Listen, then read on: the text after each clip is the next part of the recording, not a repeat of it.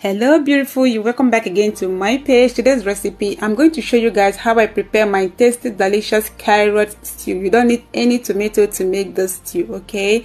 So first I'll start by seasoning my protein, of which I'm using goat meat with onions, with garlic and ginger. Next is going to be black pepper as well as nutmeg powder, okay? So I'll also add salt to taste. Just make sure you're not adding too much. Add a little bit of thyme to the protein as well as curry powder for a nice aroma, okay?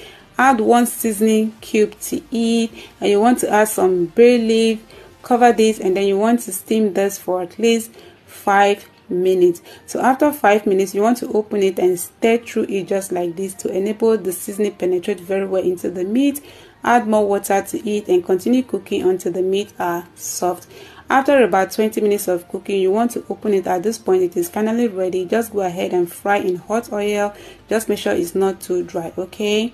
So these are all my vegetables which I'm going to use for my stew. First I'll start by slicing my washed carrot. Add the carrot into a pot. Next I'll add the hot pepper, add onions to it. I'll add ginger as well as beetroot, okay? So this beetroot will just make the stew very red. There is no need to add tomato paste. Add the paprika and water to it. Cover this and you want to cook this between 6 to 10 minutes until the carrots are soft, okay? So after cooking, just make sure it is cooled a little bit before adding it to your blender. So with the same water I use in boiling the vegetable, I'll add to it and then add the remaining vegetable. Cover this and then open the lid because it's a little bit still hot. Yeah, I'll go ahead and blend this into a very smooth paste and then set that aside. So now I'll add the same oil I use in frying my meat into a pot. Bring to a heat. Add the sliced onions to it. Stir fry this for 3 minutes to infuse into the oil. Add 1 seasoning cube and now I'm going to fry this until the seasoning is melted into the oil before adding the blended vegetables into it, just like so, okay?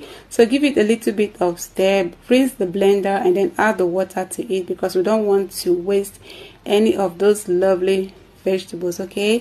So after stirring it, I'll go ahead and cook this until it is a little bit dry, okay? So after a few minutes I'll open it. Just make sure you're careful because it can bubble into your skin, yeah, and it hurts so bad. Add curry powder and meat stock to it at this point. Mix everything together until combine, okay? So after doing this, just go straight ahead to add the fried meat into the stew, okay, and then mix the meat right into the stew just like that. At this point you want to taste it in case you want to add more salt to it, yeah? So I also added basil leaf, which is also called curry leaf, to it, and then a little bit of salt, okay, because it wasn't enough. So I just give it a little bit of mustard just like this. Now I'm going to cook this in low heat for 10 minutes.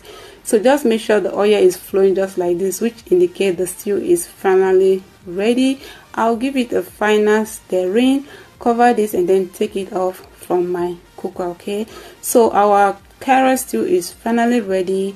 It came out so yummy, tasty and delicious. So go ahead and serve this with rice, with boiled yam or plantain or whatever. So I ate mine with rice. It's super delicious. I hope you give this a try back in your home. Like my video and share to your friends as well. If you're not following my page, follow to see more new recipe from me. Thanks so much for watching and I'll see you on my next one. Take care guys. Bye.